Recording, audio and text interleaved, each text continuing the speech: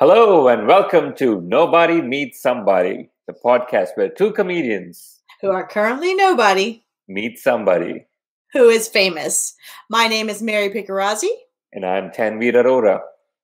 In today's episode, we got to talk to George Basil. He's been on many popular Netflix and HBO shows like Flaked, Wrecked, and Crashing.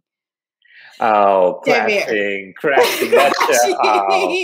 And leave that guy. I don't know. The first time I watched, I cringed. I'm like, this guy, no. But the more I watch, I'm like, I like this guy. I want to hang out with Leaf, you know? Agreed. Like, I wanted to hate him, and then the more you learn to be like, oh, it's not bad. I can deal with this. Like, if you had to have your wife leave you, this is not the worst guy you could possibly be. That is true. I'm so excited to talk to him. All right. Well, without further ado, let's talk to George. Hi, George. How are you? Hi, I'm good. Mary, how are you? I'm excited. We are super excited to do this interview. I'm not going to lie. I was very late to the crashing train. Only crashing because I'm train. Those two words together are a new thing entirely. This is true. I realized that as I said it, but I was late to the crashing phenomenon only because I'm too cheap to get HBO. But now, just caught up. It's amazing. Nice. I'm excited. Nice. Yeah. And I'll be honest, I had my doubts that is it going to be really you or someone who looks like you. So this is actually, I mean, it's great. We're excited to have you on the show.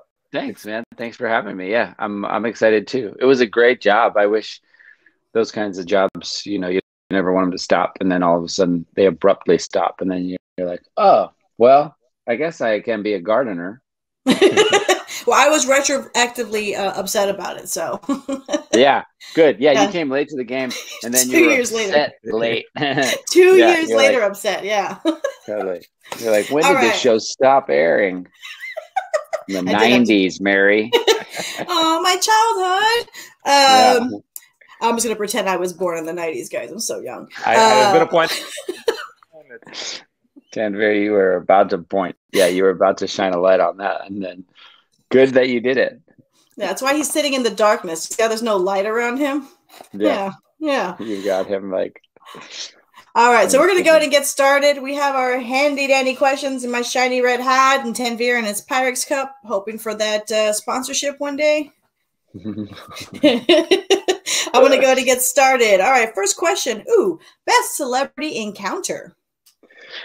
Oh, good question. Best celebrity encounter. Man, I have so many bad ones.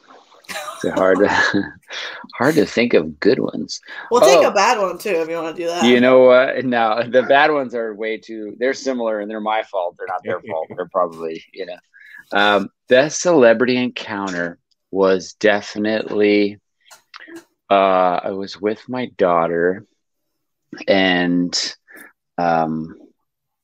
we were in a grocery store. I had picked her up from school and we were in a grocery store here in LA.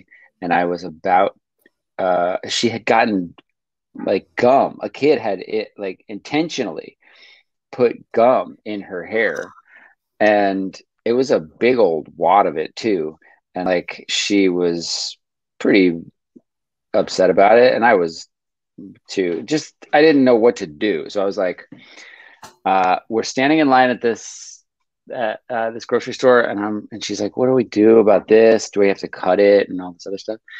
And then I hear a guy go, "You could freeze it," and I'm like, huh? And I look up, and the guy in front of me in line, in front of both of us in line, is Tim Roth from everything, man, from Reservoir Dogs. I mean, from 4 Rooms. I remember, he's just like. For me, he's a huge deal. And I was like, huh? And I couldn't even I was struck. I was just like, I can freeze it? Okay, Tim Roth. Well, how do I freeze stuff? And he was like, okay, I should go. Did that work? Did you freezing it? No, I think we just went home. What did we do? What did we do? Peanut butter. Peanut butter is the cure-all. Peanut butter takes it out. Is it? Yeah. How? How does it do that? I don't know. I think it's the oils or something. I'm not a science person on that, but I just know peanut butter. No, works. I think you are a science person, Mary. And I'd like I went to science school. I know it's peanut butter. Yeah, you went to science college, and it's just peanut butter studies. And I get to work with really cool people that are celebrities, or I get, you go to.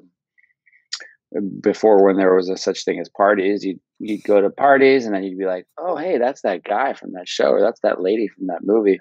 And I don't really care. It's like, if they're the same kind of idiot that I am, then they're just idiots. So it's easy. But Tim Roth to me is like legendary. Is he knighted? Because he should be. I don't know. I have no idea. I'm not up in my knighthood. Yeah, I'm not up in my knighthood. Okay. Yeah. Well, so you should drop out of science school and maybe go to night school. Yeah. Monarchy school. Yeah, go to night school. Nice. Xavier, what you got? Okay. Your hardest audition and also the easiest audition ever. Cool. Gosh, damn, the hardest audition. That's a tough one because they all suck. No matter what, it's so hard to feel inspired and then do it either in a room with people or now it's been on Zoom or it's like self tapes, which is probably, in my opinion, self tapes are the hardest thing because you're like.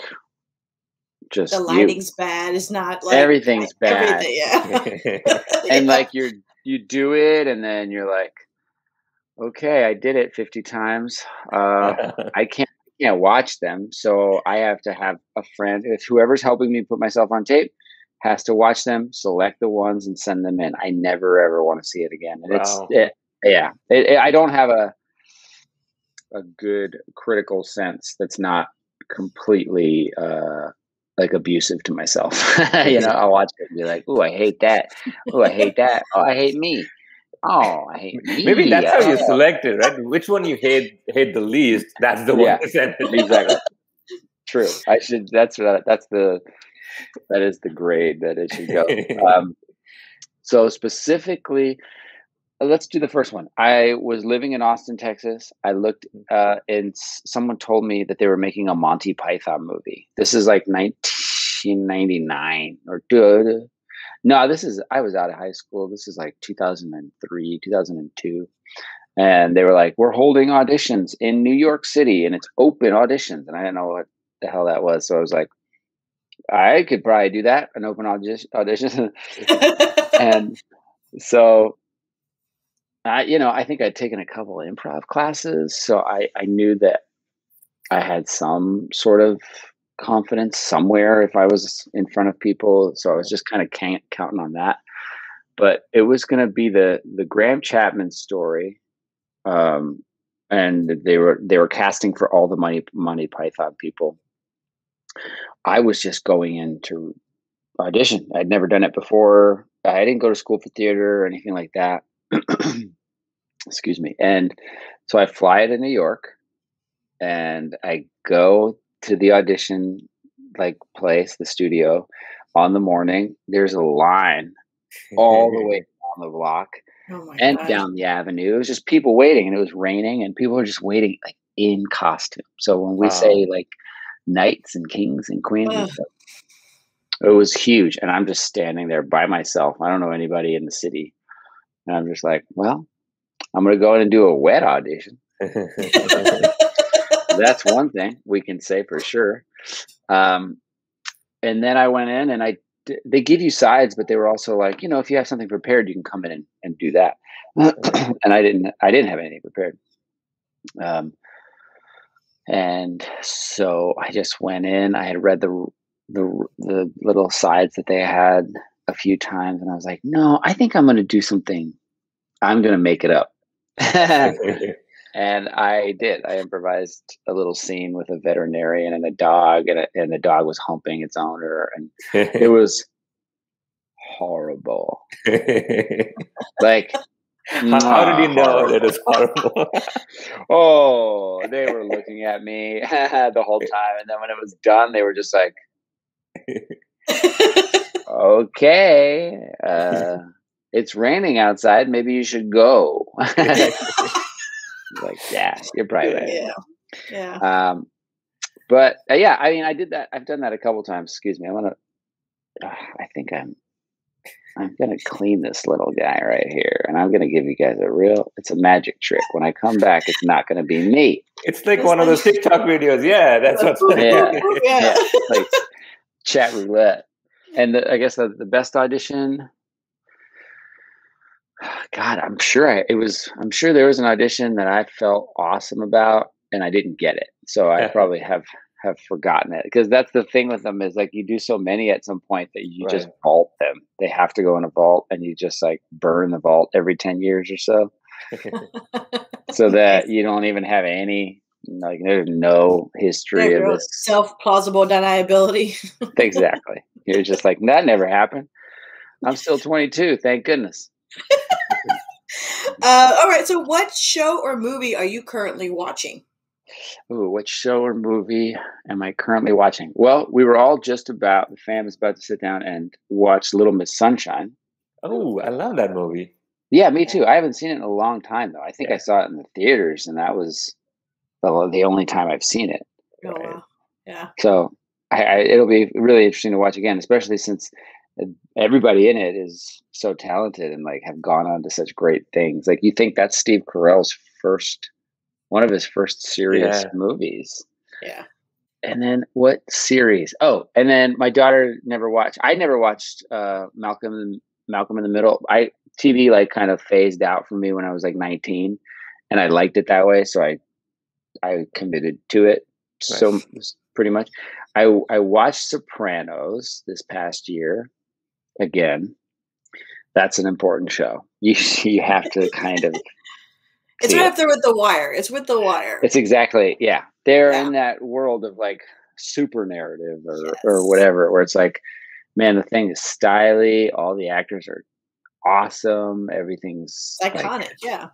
Don't hate me. I haven't watched either of them, but I will. I'm going to watch Sopranos. Yeah, this year. This year I'm going to watch it. Wait a year quarantine, Tanvir, and you still didn't watch it. I just watched Game of Thrones. I mean, Game of Thrones you're on the same. It's the same like ballpark. It's like big epic shows. Right. I haven't seen Game of Thrones yet, but I will say the reason that Sopranos came up for me to watch was because on the set of Crashing, one of the writers, they were talking about Sopranos, much like we are just now. And then Tanvir was like, "Oh, don't hate me. I haven't seen it." Well, this writer was like, it's like Judd, blobbity, bloobity, bloobity, bombity, bobbity. Everybody's talking about Sopranos. And then this one writer is like, "Yeah, I haven't seen it." And like, I haven't seen Judd get mad. He's a comedy director. He's a comedy guy. He's a fun dude. That guy was mad. He was like, "Wait a second. You're telling me you work in television on my show and you haven't seen the greatest show of all time?" And he like laid into him a little bit. And at that point, I just kind of was like, and I went and watched it. You were Homer Simpson in the Shrubs. Yeah. Yeah, exactly. Like last thing they go through. And then straight to HBO Max to watch it. That's funny. That's funny. So when we release this podcast, I'm going to edit out where I said I haven't watched it. Yeah. I don't want to take my chances. Yeah. Do not put yourself in that position. All right. So we read about you that you are vegan, right? Mm-hmm. Yeah. What's your favorite food? Oh, man. Favorite food's going to be something out of my mom's kitchen. And it'll be a Greek dish that she has been, because I went vegetarian when I was like 19. So It's been forever. It's just a part of it. And vegan was a little later, maybe when I was in my mid-20s or late 20s. But no matter what stage of it I've been in, my mom has always just met me there. You know, she's a wonderful Greek cook, and she's always adapted every single recipe in ways that I'm just like, It's fascinating because I remember I'd eat all these things like, pasticcio, moussaka, all these like very dense, meaty things and creamy and cheesy. Oh no, I got I'm getting hungry. But they're rich foods, and I remember the tastes so well, and somehow she's like nailed them all, even the little tiny like nuanced flavors. She just figured it out, and I mean, God bless her. She's like, she'll cook it up every time, and then if she ever comes to LA, she obviously cooks, and we eat like just stoners constantly. Like you just don't stop eating. And then she fills my freezer with all this. Oh, nice. That's mom's the best. That's what I mean. It's like, triple duty cooking. But, let's see. So it would be one of hers, and it would probably be one of the ones that I just mentioned, like moussaka, probably. I'd say moussaka. It's like, if you're unfamiliar, it's like scalloped potatoes, cut like same type of thing where it's like sliced eggplant, and then they usually use like ground up dead thing, but instead she puts like textured vegetable protein or seitan or any of the mock meats and substitutes.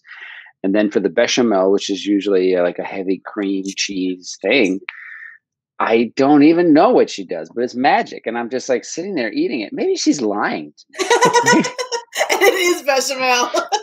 What if she's like, yeah, she's just like, tastes the same, doesn't it? But I gotta call it. That would be. I feel like if your mother takes the time to cook for you, I'm pretty sure she's not like, I'm just gonna start fronting with him now. I couldn't figure it out. Yeah, traps. What a mom trap, dude. Which is also like what moms would do. So it could be either way. You never know. I know. You might have found out your whole life is a lie right now. I have to like watch her the next time she makes it. Make sure she's not sneaking.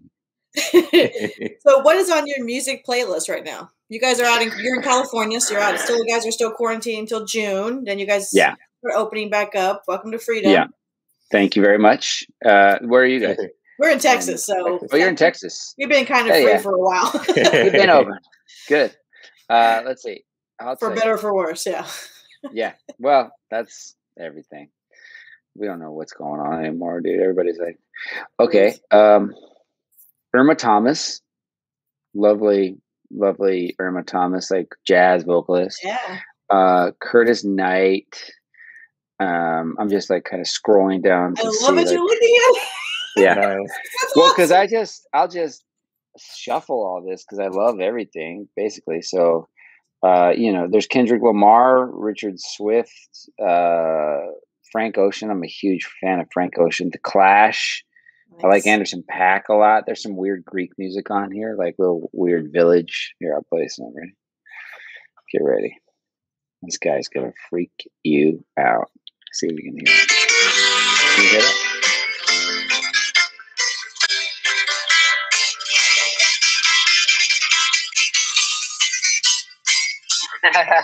that's like green conjunto music. Yeah. So I'm Mexican. I'm like, this sounds like my people. Wait a second. That's what I mean, dude. Yeah, they have their own version of like mariachis. That's it. I could survive in any Greek country. Yeah, you said that last time about India as well, Mary. I'm a world traveler. I can survive in a lot of places. Mary's just ready to go. I can't wait to go to India. I haven't been there, Tanvir, and I'm like, we want to go. We gotta go together. I'll be your guide. Yeah, that's what I would love. Yes, that's what I want. I would love to do that. Originally, is your family originally from the north or the south or somewhere?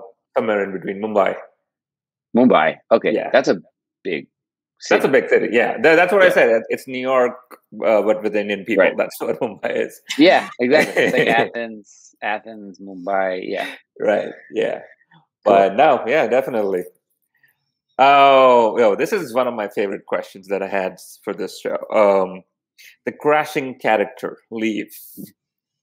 how close is that to you in real? Like, so we read about you, vegan, lived in Austin, the same kind of vibe. When I watched Crashing, I'm like, Leaf, this feels like George in real. I don't know. You tell me how. Well, it's easy to use those similar characteristics between me and a character when it's somebody like Leaf. Or I did a show for TBS called Wrecked, and the guy Chet, my character in that, is, again, it's similar. He's not quite as hippie-ish. He's got a lot more like weird anger and stuff, but for the most part, he's just kind of like, hey, and man, it's really easy to act like, hey, you know, it really is. It's like very pleasant. It's light. It's positive. Leaf, you know, I don't really think of myself as very spiritual. I mean, I like to garden and like interact with plants and my dog. Like, there are things about life that feel like great and emotionally fulfilling and spiritual in that sense. But I don't have anything that I really go to in terms of prayer or churches or anything like that. So that's a difference that Leaf would have. Like, he definitely subscribed to, you know, whether it's Ram Dass, whether it's whatever it is, maybe it's all of them. But then I can apply the funny thing of like, well, he's probably mistaken. You know, he probably misquotes as more than he actually quotes correctly. Sure. So, what I'm thinking right now is like the episode that I did with. First of all, I'm not gonna, you know, be an adulterer or whatever, or help some. I'm not. I don't sleep with women that are married for the most part. Natural admit on a podcast, yeah. I can't say how many I do that to, but that's like it's not a character flaw of Leaf. It's just a characteristic. It's like who he is, right? And that's not who I am. So there are those kinds of differences, and then the philosophical differences, like I mentioned, and then what I'm thinking is like the episode where him and Pete sort of walk around the whole time, and he's like, "Hey, man, yeah, it's great. That was a fun one to shoot." But if my friend is in some sort of turmoil or whatever, I think I'm probably more prone to listen instead of try to guide anybody. You know, I'm still. I go to therapy every week. Like, I'm trying to figure it out on a deep level. So I don't usually speak as the guide. I'm usually just kind of being like, okay, well, if you need to talk, we'll talk, and that's great. I can listen. So for Leaf's character, was it always intention to be as long running as it was? Because it seemed like initially he could have been a quick character that would have been like, oh, we hate this guy, and then he kind of falls out. But I mean, his dynamic throughout the whole series was, I mean, it helped you see from a viewer's perspective the different side of the story, right? So was he always intentioned to be throughout the series? Man, I don't know. That's a good question. I think probably because he was in the pilot so much, obviously, as like you're saying, like the big crux of, you know, you're sleeping with my wife. But you're right. He could have easily just disappeared. He could have, you know, him and Jess could have broken up, and then she's a single woman, you know, in New York, and Pete's a single stand-up. And to be honest, we shot a lot more stuff with Leaf that's not in the show. Like there was a day of Brooklyn where we shot, and it was one of the most fun, in my opinion. I loved it. Just maybe because it was just all about me. And I was like, hey, we just get screen time. Is it there? Is it somewhere online or HBO or somewhere? Oh, the deleted scene? No, probably not. I only have a picture of it because it was Leaf. From that episode, Pete follows him to his school, and he's in front. Is it in the show? It's not in the show. No. I'm in front of my classroom, and I'm like, okay, class. And I'm teaching them in a Leaf way. And I remember that being a lot of fun because these kids are like kids. So they're just like, what? Hey, can we do this? And I'm like, I don't know. I'm not a teacher, man. I'm an actor. I'm waiting for them to say action, and then I don't care. I'm not your dad. I don't, I'm not going to grade you. I'm trying to win an Emmy. So close. So close. It's so close. Ooh, what is your favorite exercise? Running. Yeah. Running. Yeah. Are you like have to run every day, every other day? I don't have to, but if I do, I'm pleasant. Mm-hmm. And if I don't, I'm cagey. It takes something out of me that I like not being in me. Fair enough. It's a good, I love to run. It's hard to find the time every single day to do it, but I know that like getting a good solid sweat is just for me super important. It doesn't matter. I'm getting older. My knees I can't run outside, I'm realizing, anymore, or on concrete. Right. So it's like treadmill basically with like super cushioned shoes. It's going downhill. I feel you on that one. Really. Yeah, dude. Really, so yeah, I'm almost around 40. So yeah. Super cushiony shoes are plus on definitely. the knees. Yeah, and ankles. Yeah, I'm past 40. I'm looking back and being like, oh, 40 would be cool. What is your favorite excuse? Oh yeah. I thought this was a fun question. Like, it is a fun one. Yeah. I'm not gonna lie. I'm a mom. I use my kid 9 times out of 10. Oh, she's not feeling well. She had a bad day. Yeah, I need to stay home. You took it right out of my mouth. It's the top one is definitely like, ooh, she's sick. Yeah, she got a cold. And thank you. No, she'll be fine. Yeah, for sure. And, like Lula's eating ice cream and like hiding, and that's the easiest. Being sick is the hardest one. Now you can't be like, you're like, oh no, she's fine. She's fine. Oh yeah, they're like, oh, is she okay? No, don't bring her over next month. Like, exactly. Fine. They cut you off. They're no longer your friend. There comes a strict timeline on that. Yeah, that's probably my favorite excuse. But man, there's so many. I'm trying to think. I'm also trying to like not use excuses, and if that means that I have to have an honest conversation with someone and it's difficult, and me being like, yeah, I'm not driving to your house like I thought I was.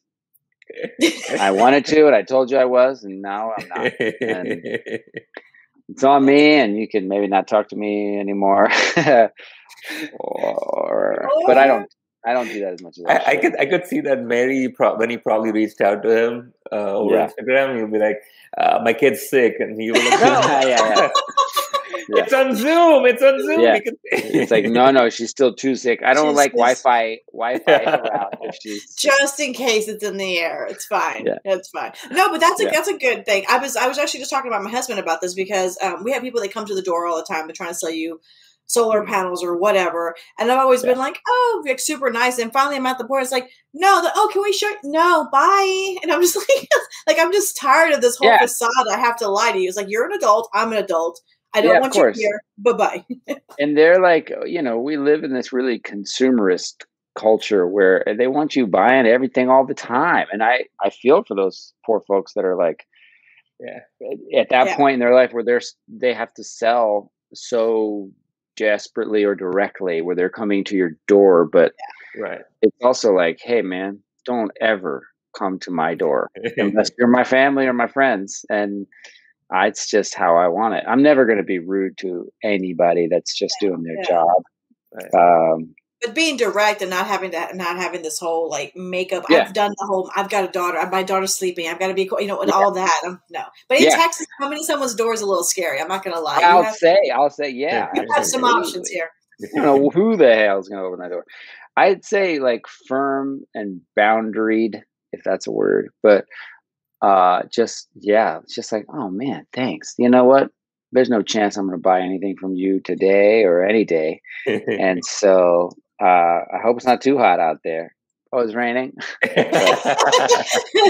I still didn't rain for an audition, so you might want to. Nice. Nice. That's funny. All right, so what do I got? I got one that says, so I read somewhere or heard something, or maybe I'm just making this up, that you, like many of us growing up, watch wrestling. Yeah, so totally. What would you, I talked to them. Yeah, I think you did. That or I made it up. One of the two.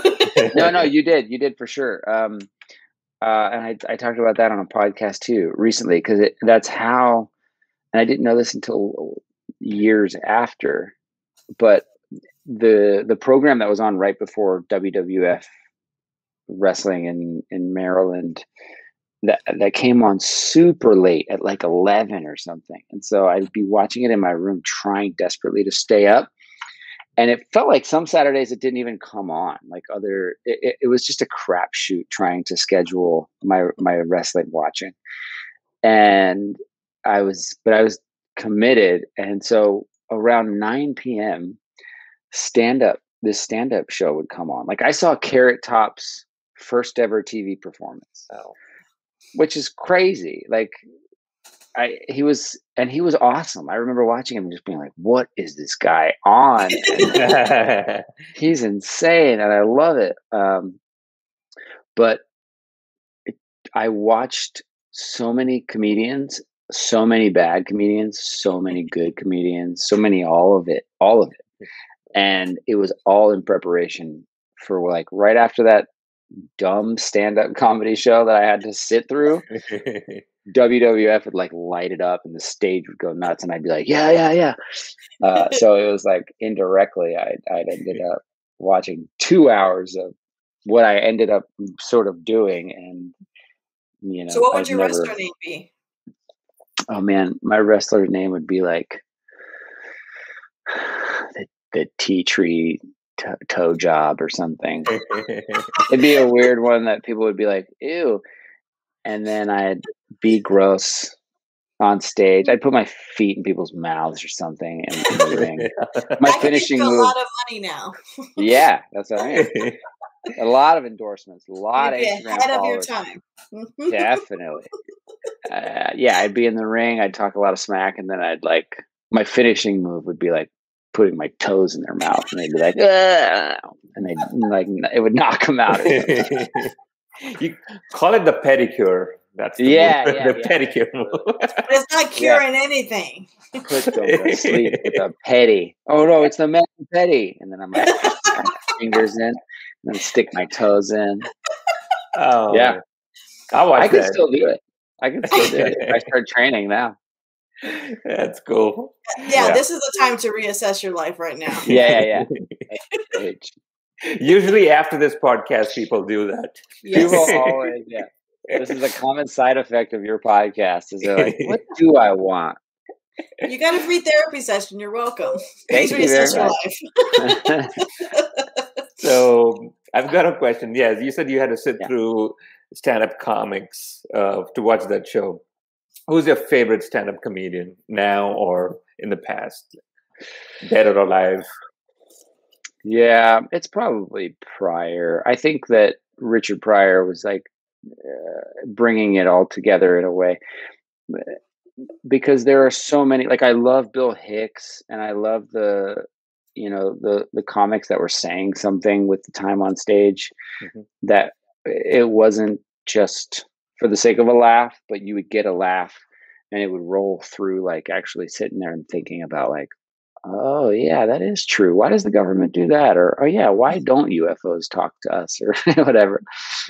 And Pryor did it from like a perspective that I had no background on. He was a Black American living in this country and living through whatever he was living through. And I was a white kid in Maryland, but his stories, as he's telling them, were at the same time as being the most hilarious thing you've heard or seen, and plus the profanity, like I was into it.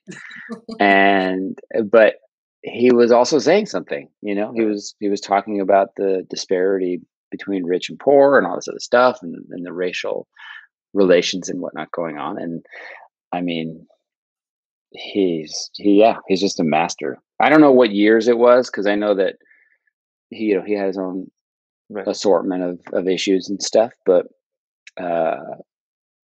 he was the one that, like, watching him, I was like, oh, you're a pure genius. There's nothing, you're not coming from anybody else. You're Right. you, and you're crushing it. And then you watch one of his movies and you'd be like, ooh, don't act. Richard, don't act. That's not totally true. He was okay in some stuff. He was like Brewster's Millions. He was pretty good. Yeah. That's true. Yeah. Ooh, so we're gonna be positive. Best compliment you have ever received, whether it's a family, friend, whatever. Sure. On my way, I know this one right away because I felt great, and it's hard to do that sometimes. On my way to an audition for Wrecked, which is a show that I got, which was great.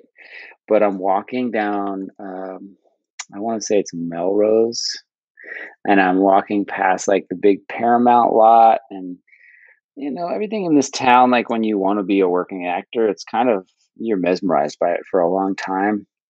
And so I was walking to an audition and trying to feel good. But mostly nervous, butterflies, and just being like, oh, this is going to be scary. And I hear someone yell something, and I'm walking down the sidewalk. And so I just like, it came from the street. And so I kind of look, and it's a dude hanging out of his car as he's driving. And he points at me, and he's just like, you're my man crush Monday. And he had the biggest smile. And I was like, what? And he repeated it. And I was like, wow, yeah. It just like, I don't know. It transcended anything. It wasn't a sexual, it wasn't anything. It was just like, he was just saying like, hey man, nice. And I was so appreciative of it. And forever, that will be my absolute top. Nice. Yeah, for sure. That's perfect. I like how you just came out that you already knew that. Like, I love that you didn't have to think about it. Because I'll never forget it. And it was like, dude, I expect like to be yelled at in static way, or like, like someone to be like, hey, get out of the way. And then I'm like, okay. But this was being yelled at. And then I look, it's an African-American dude in a BMW, a nice new car, and a nice looking young dude. And I was like, what? Like, wait, did I do something that I should? And he was just like, and it was just such a sweet, positive moment. And I was like, God, I'll never, ever in my life forget that this made me feel good. Because you do get, you get compliments from friends and family all the time, and they have to love you. So it's like, all right. But when a dude in his car loves you, it's like, hey. You always wonder if it's like that Men in Black, was it Men in Black 3, where they're like, oh, is this the universe where this and this happens? Like, what if in another universe the guy didn't say it and you didn't get the job? Like, that's a totally different realm. Like, that could have been the changing point. 100%. That would have been easily. Totally legit. Like, that was the point that, whoop. That man changed my life. And I owe him all of the money that I made in that show. I hope he never finds me. I hope I never see that kind gentleman again in my life. Hey, if you're watching that show, reach out to us. We know where to find him, and he owes you a lot of money. All right. What's your dream role in a movie? Oh, dream role would be. And what kind of movie here? Yeah, you want to be a leading man? Do you want to be an action star? I mean, the only reason that I would ever say that I want to be a leading man is because I like work. I like the whole part of it. The steady paycheck? Yeah. Yeah, that's true. That's a good part of it. But I like the action of it. Like, one thing about Leaf, for example, when we were doing Crashing, is like, you show up to work at 7:00 in the morning, they put you in the trailer and they've got you. Mm-hmm. That's not just Crashing. That's every job. It's like, once you're there, production's just like, well, we're paying you, so we own you for this day. And you can sit there because you're a supporting cast member. And so on whatever day that is, there's an issue with Pete and his hair wasn't getting right, or his lines he flubbed, or whatever it is, and it's taking longer, and you sit and you're not inspired by sitting, you're inspired by working. I want to be up on my feet, and I want to be in every single scene for any reason. What's like, challenge me, tell me to cry. I don't know how to do that. I'll figure it out. Like, let's do a fight scene. I'll kick anybody's ass. I don't care. In real life, just do it. You'll just bleed over. Just keep filming. Keep filming. Yeah, don't stop rolling on this. This is going to be evidence. That's what I liked about your character in Flaked with Will Arnett. I think that whole show was like, I loved your character because you didn't know where you were going. You could turn into going to a fight one moment to being hugging one moment, Yeah. So it was definitely a different realm. Yeah. Thanks. I like that for so many reasons, because Cooler, you're right. He was off kilter. He's like a beach liver, from Venice. And those guys are like, they live in weird places, like in backyards, and they're doing what they can to live that lifestyle. Like, they will sacrifice everything. There are people that have a ton of money, but they're just like, I only want to live on the beach, as close to the beach as I can. So I live in this person's guest house. Because that's the life. Yeah. You could buy your own house, and they're like, no, I don't want a house. I just want to live close to the beach. And it's like, that's cooler. Yeah. I knew. I'm from the coast originally, and I knew a shrimper that his whole idea was that he wanted to live on his boat and live right by the beach. So he would go pick up shrimp for about 2 or 3 hours, come back, and then drink all day. And he was like, "That's the life. That's it. That's it. Yeah. Totally. I was like, wow. Like Port Aransas, or what part of the coast? Corpus Christi. So close to Port Aransas. Yeah. Yeah, I spent a lot of time down there. We drive through Corpus, because you got to get through Corpus to get to Port A, right? Well, you hit, depending what direction you're coming from. If you're coming from the north, from Austin. Yeah, you're going to hit Port A first. So, yeah. But Corpus is the big city, so. yeah, that big city down there. Yeah. Yeah. So my next question is, which I like this one, I think, because I'm old and I like asking this question. Phone call or text message? Which do you prefer? Text message. Nice. Really? Yes. Because I'm so happy you said that. Yeah, I did. If you call, I'm mad. I look at my phone. Yeah, no, I'm like, why? It had better be an emergency. To me, it depends. It depends on who's calling. For sure. Yeah, but definitely. I agree. 95% of the time, I prefer text message. But there's a few people I'm like, you better call. Just call. Yeah, fire off a warning shot. Text me before you call me, and I'm fine. Oh my God, my dad does that. Don't do that. No, my dad does the whole text me before you call me. I may be busy. I'm like, if you're busy, you won't answer. Like, that's how phones work. That's true. That is that's the direct way. But this is the next level of etiquette when it comes to communication. You're like, hey, firing a warning shot. If you're around, you can talk. No, I'm so happy you said that. I do that too. I ask people, is it a good time to call? No, all right. That's fine. Yeah. Totally. Because we've all been in that position where it's like you accidentally pick up the phone. Or you pick up the phone thinking like, we need to talk about this. And I know he wants to talk about this, or she wants to talk about this. So I'll answer and we'll get it done. Okay, cool. Hello? And then within the first few seconds, something else that you haven't done or something walks through the door and you're like, oh, I can't. Fair enough. Yeah. All right. So you moved to Austin at the age of 19. Yeah. Do you ever think of moving back to Austin now? Yeah. I'd probably go out somewhere not in Austin. I'd go to like Wimberley or, nice. Buda. Yeah. I'd go somewhere else. You could own Buda. Yeah, I want to buy Buda. That's what I meant to say. I want to buy Buda. All of it. We'll I don't know, keep man. people ready. Yeah. I'm telling you, real estate differences. I mean, you could literally buy like a 200-acre ranch with some of the costs in LA. Dude, that's what I want. I mean, that's the truth of it.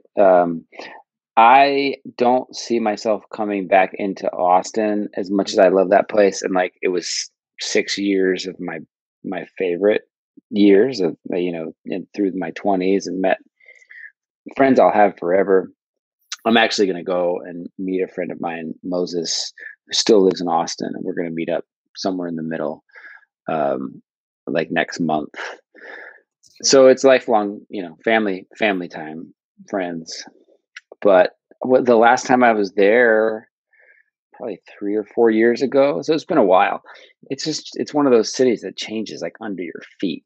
And when I moved there in 99 or 2000 or whatever it was, everyone was like, "Ah, man, you got here 10 years too late. It used to be so cool." And I was like, "Dude, this is great. You're wrong. I love it here." And I did. I loved it. Solid for 6 years. I loved every minute of that town. I rode my bike everywhere. That's where I became vegetarian. And Austin's a huge reason why, because I had never seen alternative eating until I moved to Austin. So yeah, it was a great place to grow up. And that last time that I went back, it was just like, whew, there's all these new buildings that I hate about LA are here. Yeah, that's why you come to San Antonio. San Antonio's about 10 years behind Austin. Dude, I love San Antonio. That's where Moses is from originally. So awesome. Yeah. See? We're about 10 years behind Austin. It's the best time to be here. Perfect. When this pandemic is over, and I don't know, things are getting better now, but what's one thing you are looking forward to do that you haven't done or that you were wanting to? Yeah. So my daughter and I had her for spring break last year, and we alternate that holiday, her mom and I. And so we had planned, and I worked so hard on all the reservations for it and everything else, but I had a trip planned to Japan. I gave it to her. Yeah. I gave it to her like for Christmas. I wrapped up a little thing that was like, "We're going to Japan," and gave it to her. And she was stoked, and I was so stoked. Traveling with her is just one of my favorite things, and we used to do it a ton. Right. Obviously, everyone stopped doing it now, but I'd like to get that back up. I'd like to find a way. I don't know. I mean, I was working all the time then. That's like the year after crashing and wrecked and everything else.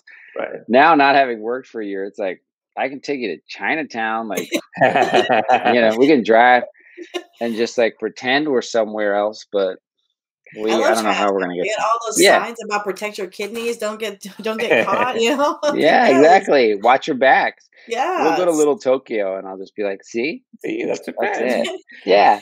Here we are. But that is so true. Traveling with a kid is so much. People always complain about it, but it's so fun because you see things through their eyes. You're like, I would never have noticed that. Exactly. Yeah. And her love, I think, of Japan is through the animation world. Right. So we had like the Studio Ghibli museum stuff set up, and man, we were like stoked for that. And I mean, the pandemic hit. That was like for April. So once March, March hit, and then everyone was like, "Oh no, oh no, oh no!" And I was like, I think Japan will be fine.